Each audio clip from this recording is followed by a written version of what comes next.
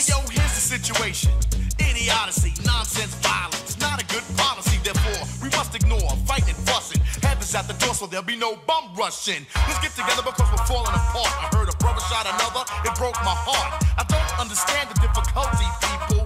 Love your brother, treat him as an equal. They call us animals, I don't agree with them. I'll prove it wrong, but right is what you're proving them. Take heed before I lead to what I'm saying, or we'll all be on our knees praying. The heavy deep in the heart of the matter. The self-destruction is served on a platter, making a day, not failing to anticipate. They got greedy, so they fell for the bait. That makes them a victim, pick them, pluck. New jack in jail, but to the vets they're a duck. There's no one around, cause in jail you're a number.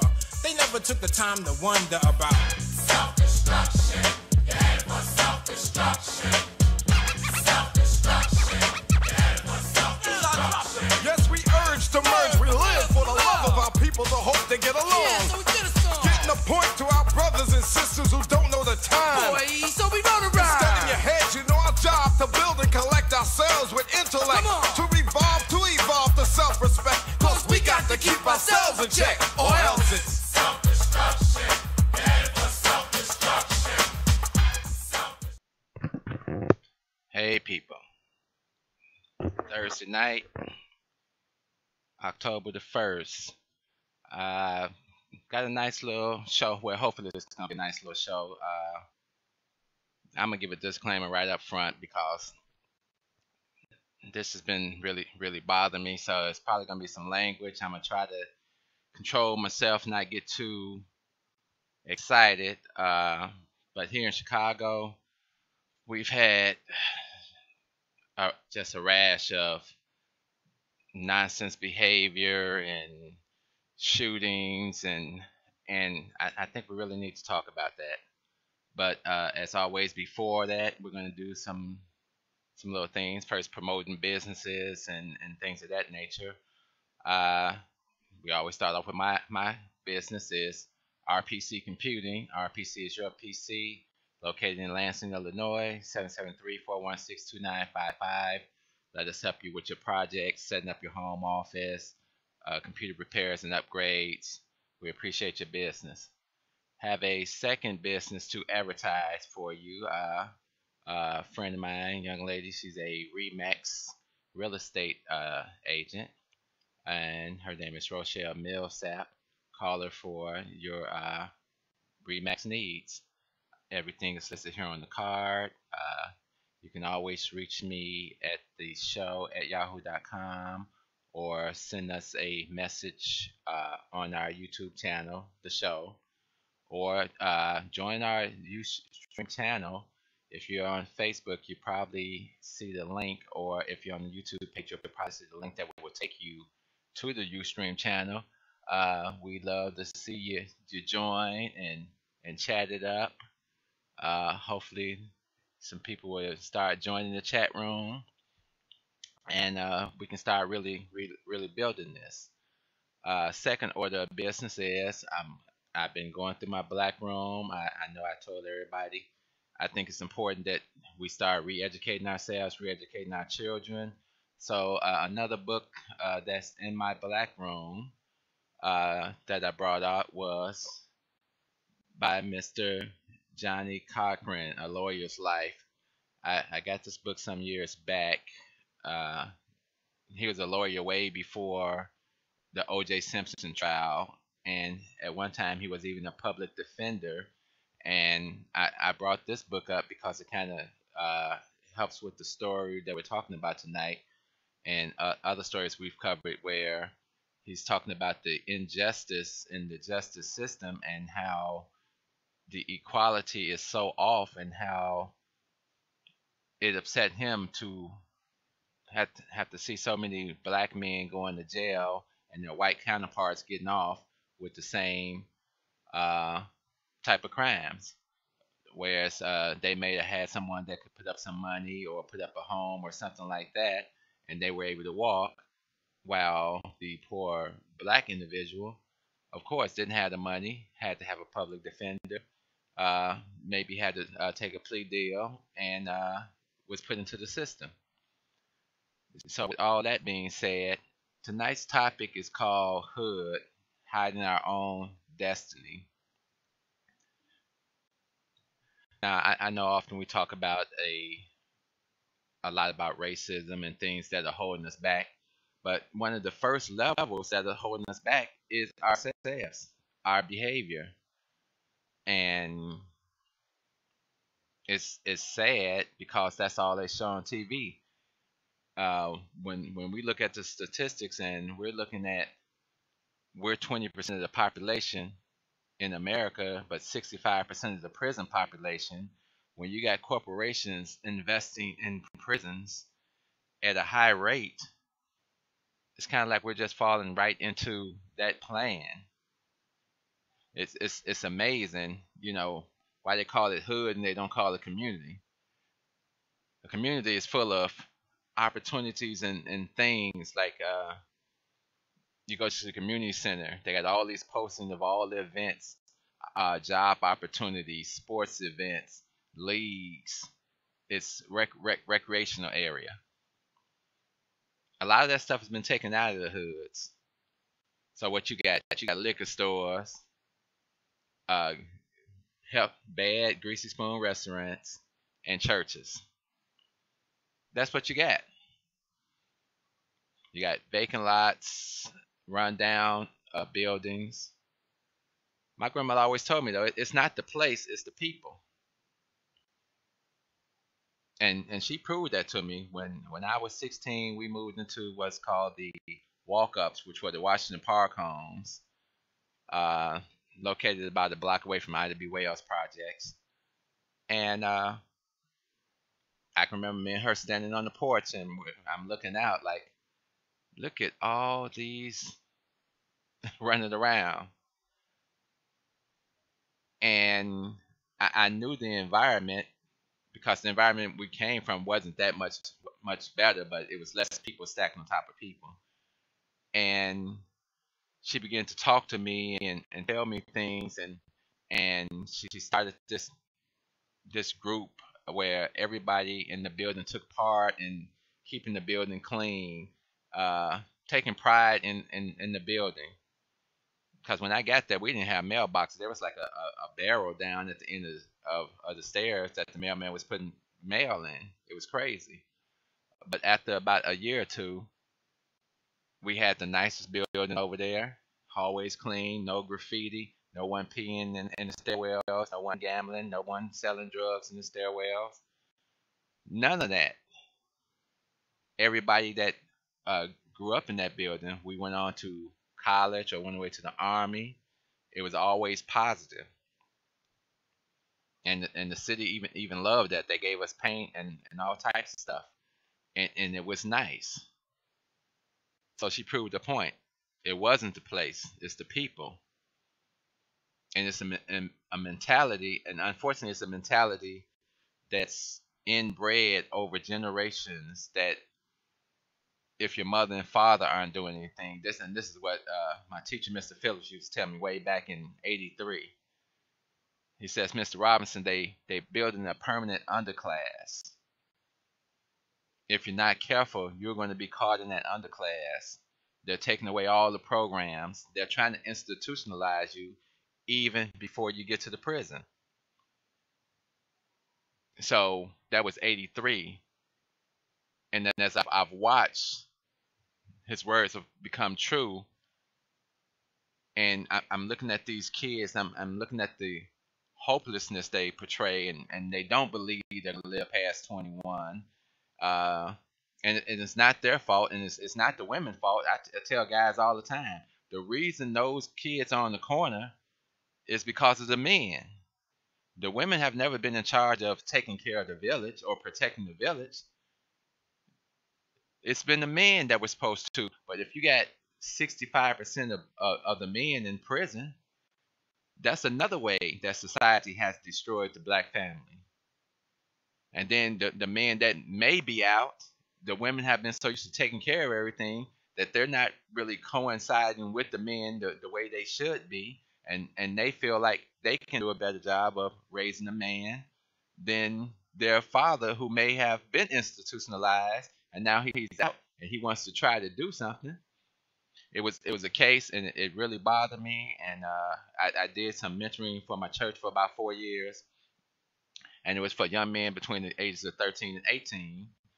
And one young lady brought her son up there, but I knew he had a father in the home, but she wasn't happy with what the father was doing, and which kind of gave me a conflict because I said we should always let the father have an opportunity to step up and embrace his son and teach him how to be a man. That should always be the father's first job. But she had in her mind, well, I don't like this and blah blah blah.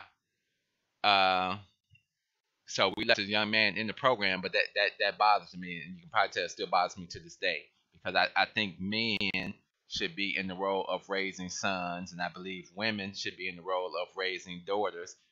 I mean, it's going to be a group effort, but there's certain times and certain things that only a woman can put into her daughter, and only a man can put into his son. The reason that the corners are like they are now because the men were taken out systematically through government programs such as welfare. You can't have a man in the house on this welfare.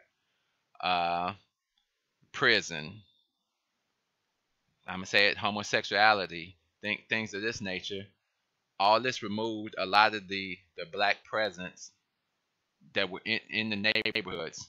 And I grew up. My father wasn't around, but I mean they were around. And most people that I grew up with, you never really saw their fathers. There were a few people whose fathers actually lived with them, but for the most part, you would see your father in the neighborhood.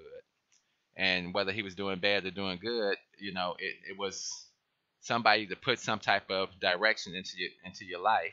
My father really never did a whole lot for me, but what he did teach me is don't be a follower. Stay out of trouble. Be your own man. If you're gonna get in trouble by yourself. You don't need this person. At least it'll be your own decision. And he told me, I had to be about 12 or 13. He said, look, son, everybody's not going to grow up with you. A lot of your friends are going to get killed, be in prison. They're going to go crazy. Imagine me as a 12, 13-year-old hearing this, and he's giving me life from his perspective because he had dealt with the streets all his life. And that's what we have now with a lot of young men out there dealing with this hopelessness, and we don't have an infrastructure other than what we've been told and pushed into. We don't own the businesses in our neighborhood, but we support everything in our neighborhood, the liquor store and these other nationalities that come in, talk to you crazy. So that becomes part of our problem too. And we're always saying, well, what's the solution? What's the solution? The solution is going to come in many different ways. First of all, you have to have a foundation to stand on. So if your foundation is, I'm going to be a drug dealer or I'm going to play sports, that seems to be what a lot of them have. That's the only option they feel they have. But most of the time, there's no one there to guide them. And the person that may be there to guide them is the person that has been institutionalized themselves, and they, like I say, they get out and they're not going to get an opportunity to change their lives, not in corporate America. So they're forced to go back out here on the streets and deal, and it can get crazy. I'm going to share a little clip with you.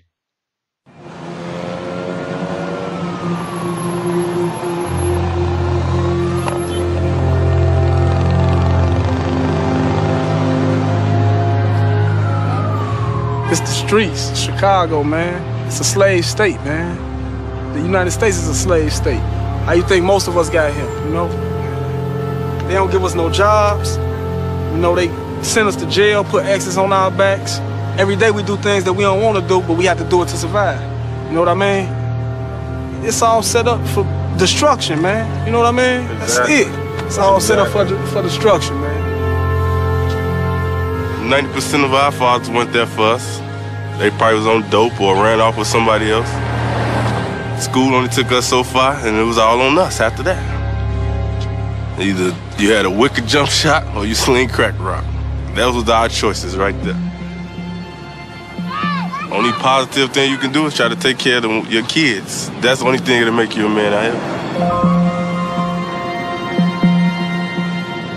here. You know, we live in an era where most of us die young, so we learned to really, really enjoy that little time that we got here with each other. We never know when we leaving. One group has to be at the bottom, and we were just that chosen group.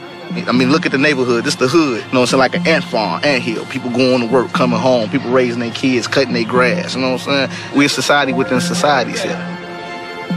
Not at all. Fair at all. It ain't fair. It was never fair. It was never fair to our ancestors, man. It was never fair. I don't get it twisted. I don't sell no drugs. You know, I got a job, but you know what I'm saying? I make it look real easy. Aha. You know what I'm talking about? We make it look real easy over here. You know what I'm saying? For Ain't sure. nothing, you know, there ain't nothing to it. You know what I'm saying? But to do it. So let it be what it is. Let it be what it be. And that's from Chicago.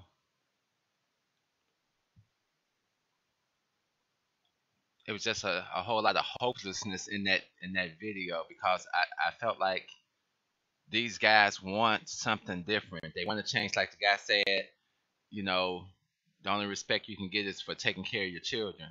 And you can talk to a million dudes that's out here doing what they're doing and living that life, and they'll tell you they don't want their kids growing up in this situation. They're making the best of the situation. And you can judge them all day. I'm just trying to give you both sides. You can judge them, and I don't like the way that they feel they have to live, because most of the time you're living that way, somebody is being hurt by that, and that's the problem. And this is an eternal problem with us, of we don't seem to be able to get ahead in certain situations unless we're pulling each other down. It's like crab in the barrel syndrome.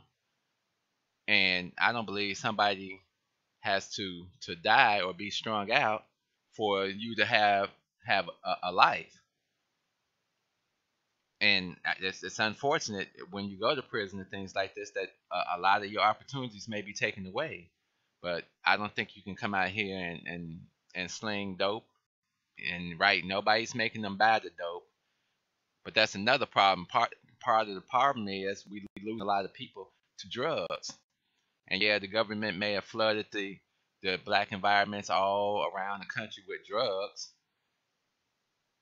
And a lot of us took drugs, and some of us got off the drugs, and some people are still doing drugs. Alcohol is a drug too, people. Don't think it's not. So how do you change when you're in such an environment? Like I was saying earlier, we've had some crazy stuff going on in Chicago. I mean, we've had mass shootings. I think the Sun Times even has a page dedicated. This is how bad it's gotten.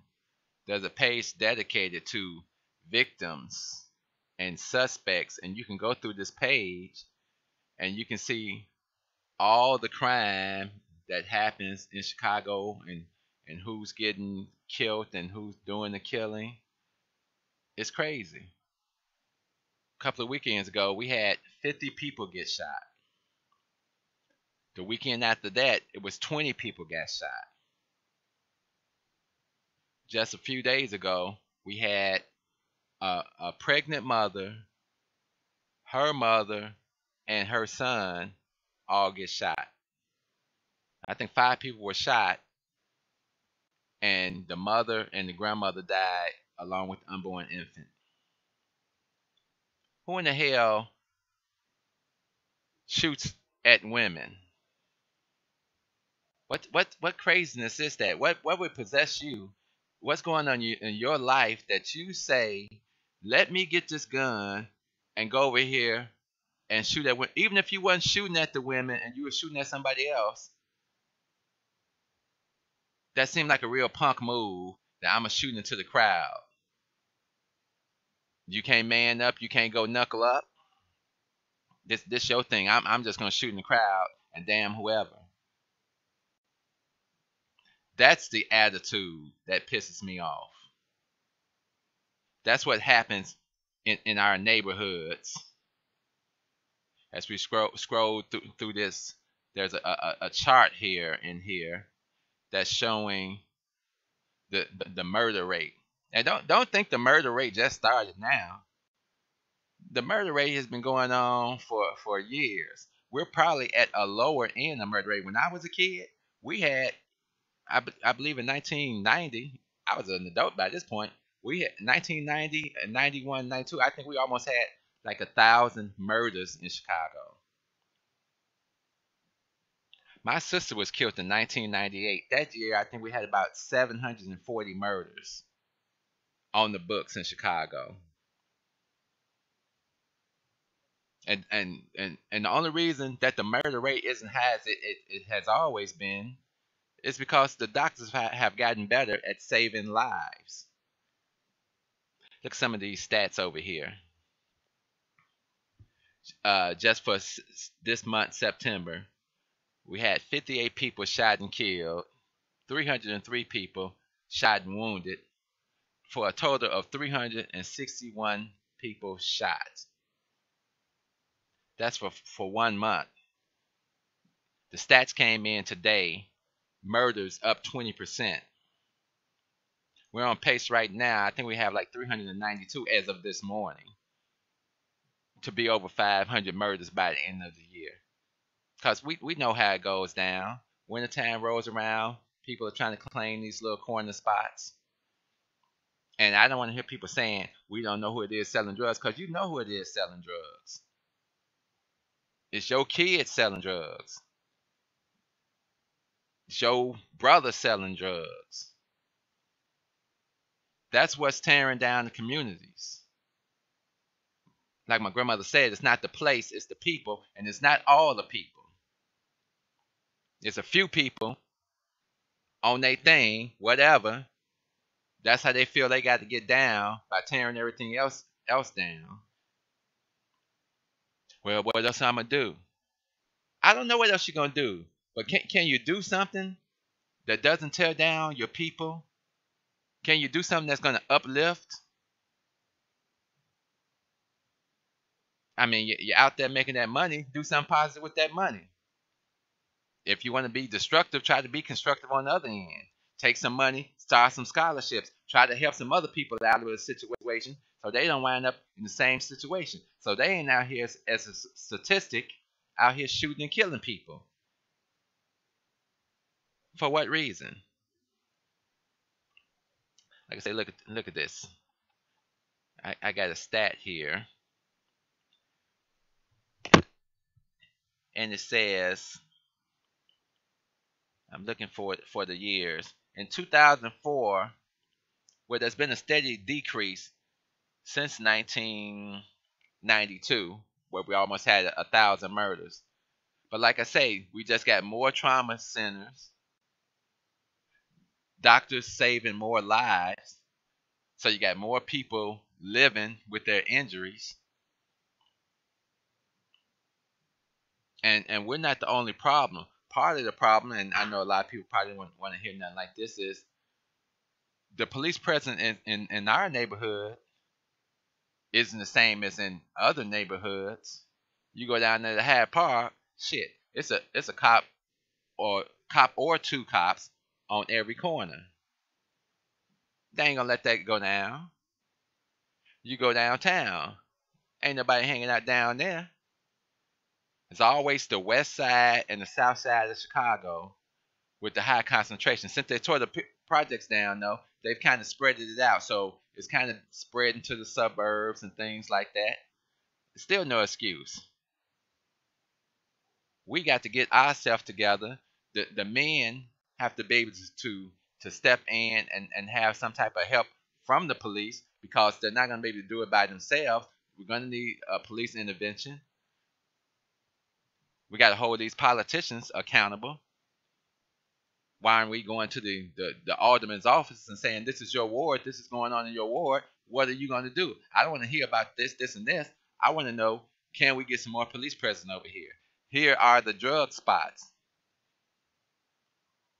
And I've drove through the hood plenty of times and seen people line up to buy drugs. The cops don't see that?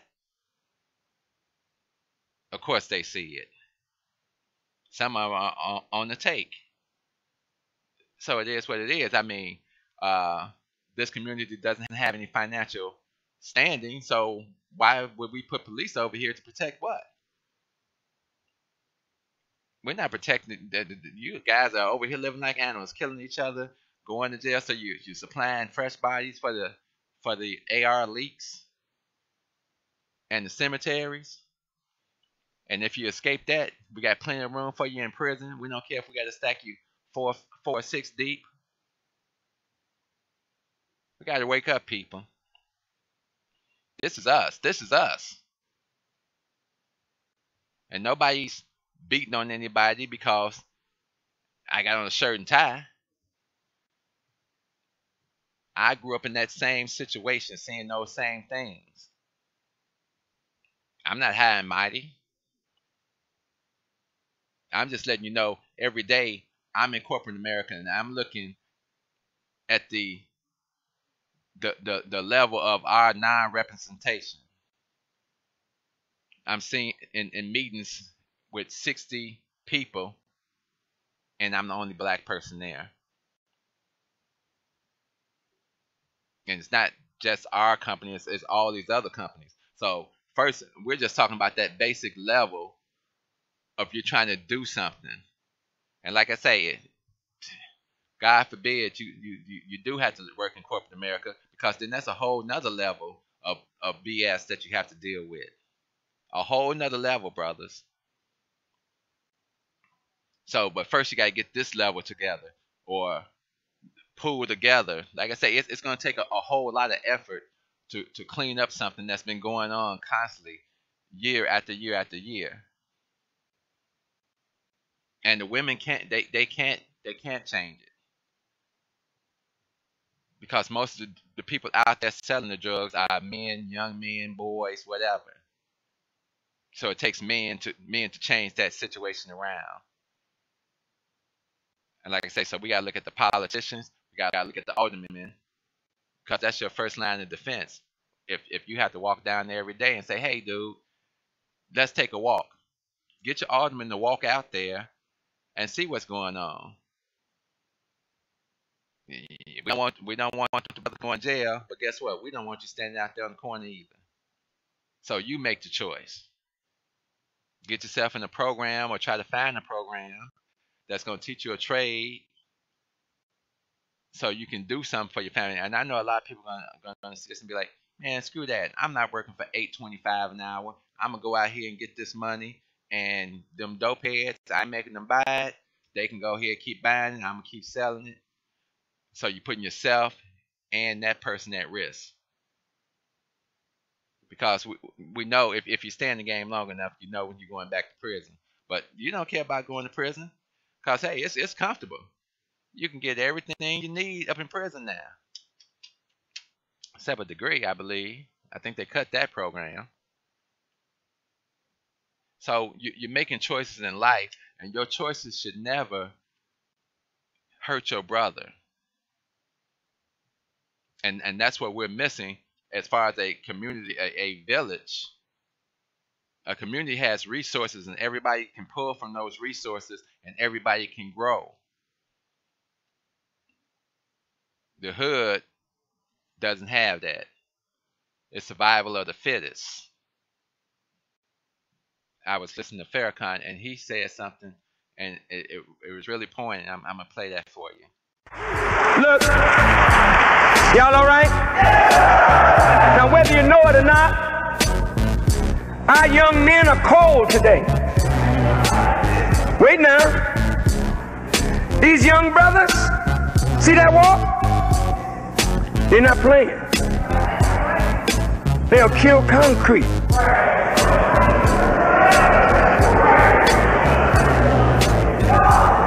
Young black man is so bad he'll burn water. He's mean. What made him so cold? That they can open fire on one another. And people burying their dead, and the brother he's not moved by it. You say it's terrible. It's so terrible what our children are doing. You're right. Well, what's more terrible is the reason why they're doing it. Give me a few more minutes. I'm almost finished.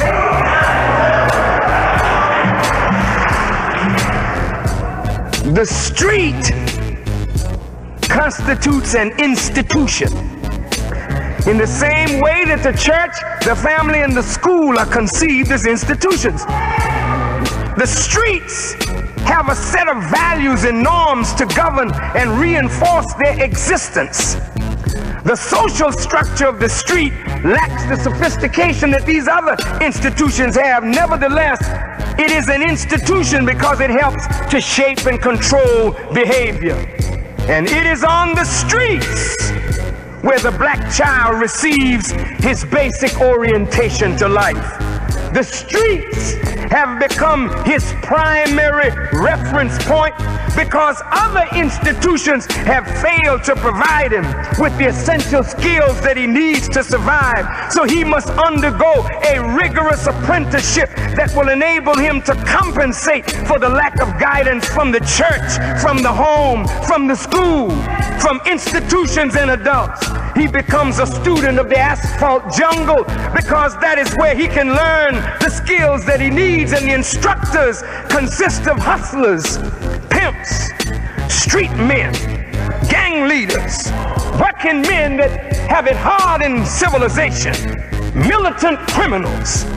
And though these men do not have master's or PhD degrees, their credentials have been earned from actual experience and not from the sterile laboratories of formal academic institutions. So when a young man comes out of jail and comes back home, he's met by his peers. Hey, my man, you back, baby, run on. He said, yeah, I'm back. He's more mean now than he was before. Because he survived jail, he got some extra credentials. Am I lying, brothers? When you come in with your PhD degree, they say, here come this faggot.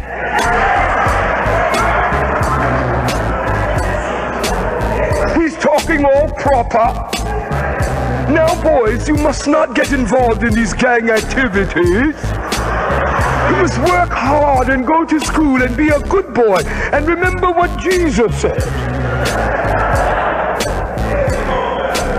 And a man that has been learned in the street, he said, man, look, take that garbage somewhere else. So today the children rob the church and beat the preacher.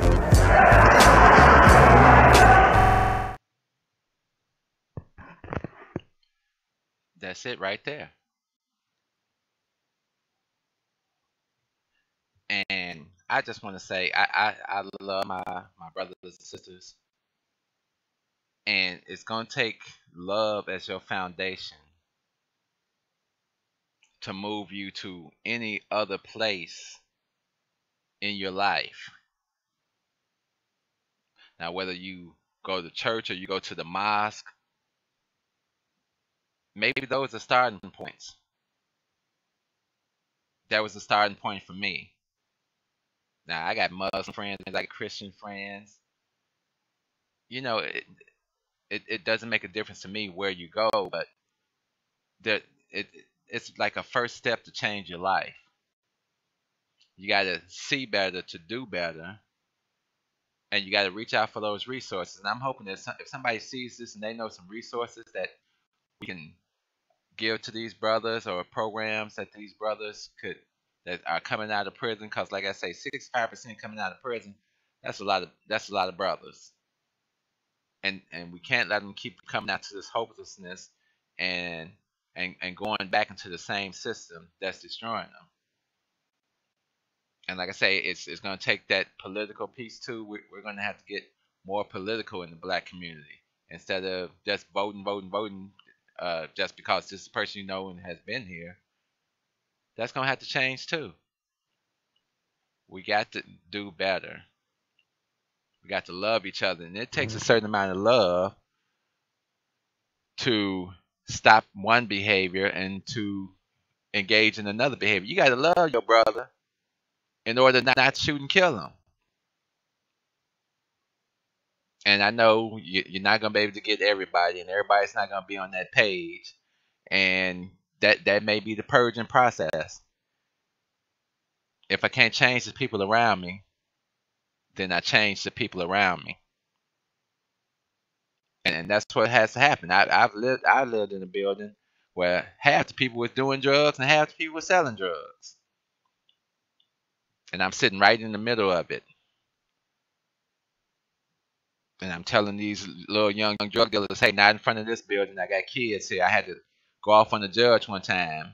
I was a foster parent to my younger brothers and sisters. And I got into it with the judge. And all I could tell the judge is, are they selling drugs on your block, Your Honor? Are they shooting on your block? Then don't expect me to live by those same rules that you have the opportunity to live by, because I live in the hood.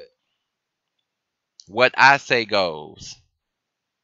And I'm not following your rules because your rules make no sense in this environment. He was upset because I whooped the kids at the police station. Well, that's where it went down. And if more parents would behave like that and not let their kids get away, no matter where it's at. When we grew up, wherever you at, that's where you're going to get it. That's where you want it. That's how you're going to get it. Period. Society has put such a chokehold on us and what we can do with our kids. Don't whoop them kids. Whoop your kids. Just talk to them. We past talking. It's our kids that are falling through the cracks. Stop listening to that nonsense of not disciplining your kids and having some order in your house. Then you just keep getting, well, okay, then you guys got to come arrest me again because they're going to get a whooping again.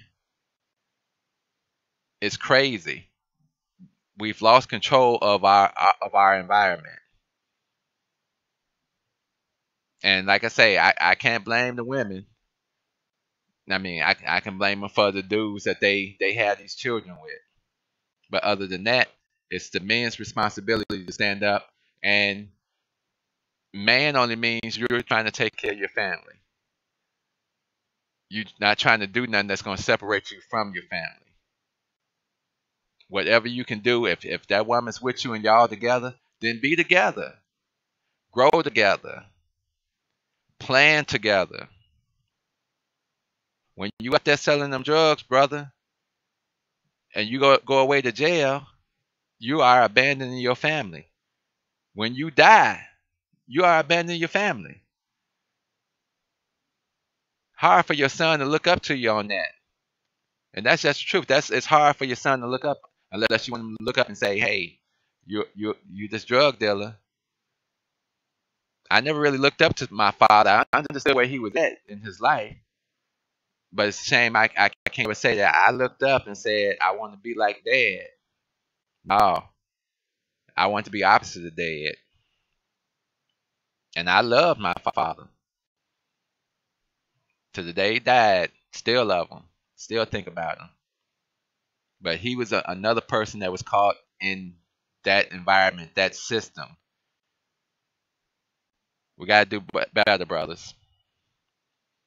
I'm signing off now. We went a little bit over our time, but we'll be back next week with two more episodes. And I'm always going to try to do something that's going to be a piece about us, because we need to find a way to start building a foundation and growing. And I'm open, like I always say, I'm always open to any suggestions or ideas.